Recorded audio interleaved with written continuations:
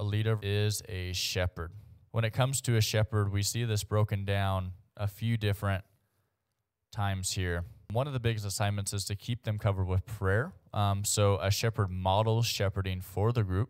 They create an environment in which people shepherd one another, and he seeks to teach. So the shepherd seeks to teach the group's members to become shepherds themselves in their families and future groups they may lead. So each and every single one of us here in person or on Zoom might not necessarily feel this deep calling to become a life group leader themselves. But if you're the man of the house, if you have children, if you're a mom, that there are still aspects of being a shepherd over your family. There's that spiritual covering that ties into being a shepherd. And so if you are here and you do not ever have that, if you're not feeling necessarily that call to be a life group leader, I want us to step away from that title for now, just so that we can get the perspective of being the shepherd of your house, being the shepherd of your home. You might come from a single mother or a single parent family, and in that role, you have to be the spiritual covering, you have to be the shepherd of your house. And so that's what we need to take from this lesson, is that it goes farther than just in a life group setting. Now, that's the majority of what we're going to teach tonight.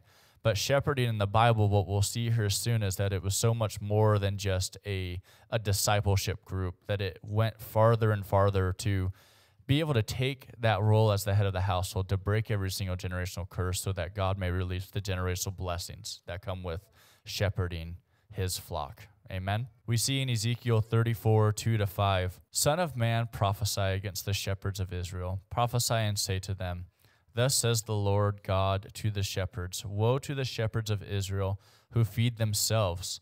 Should not the shepherds feed the flocks? You eat the fat and clothe yourselves with the wool.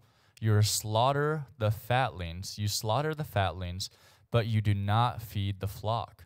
The weak you have not strengthened, nor have you healed those who were sick, nor bound up the broken, nor brought back what was driven away, nor sought what was lost, but with force and cruelty you have ruled them.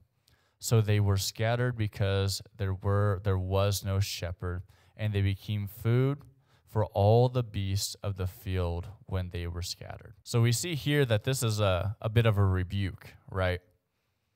Something about life group leaders specifically, but also keeping it in the perspective of being the shepherd of your home, is the responsibility and the reverence that you should walk with. That it talks about here in Ezekiel 34, 2-5, that these shepherds weren't even taking care of the flock. You know, we see in the Gospels that Jesus leaves the 99 for the one.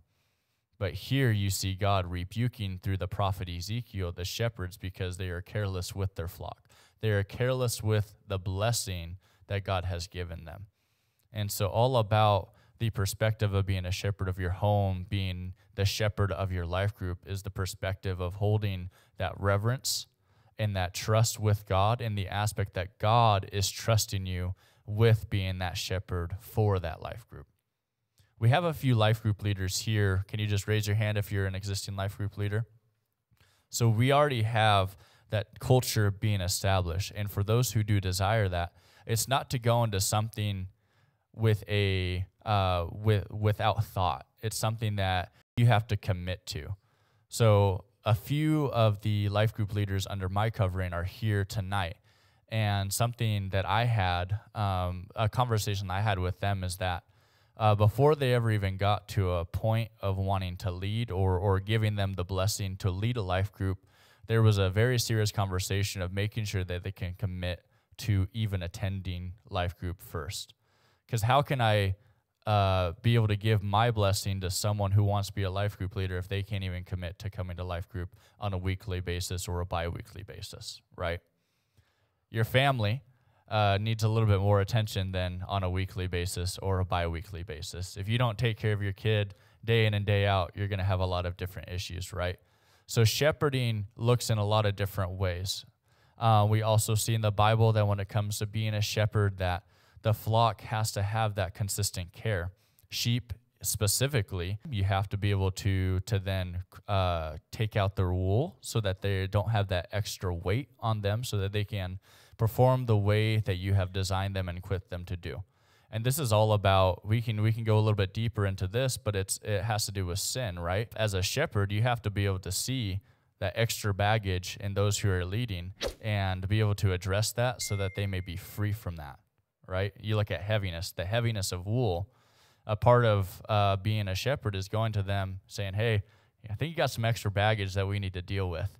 And you taking the clippers and you helping them take that wool off so that they may feel lighter, so that they may be free from that, and so they aren't stained. Something about sheep is that if they are not cared about, that their wool itself is really dirty. It gets in knots, and it can be really detrimental for disease and different stuff, right?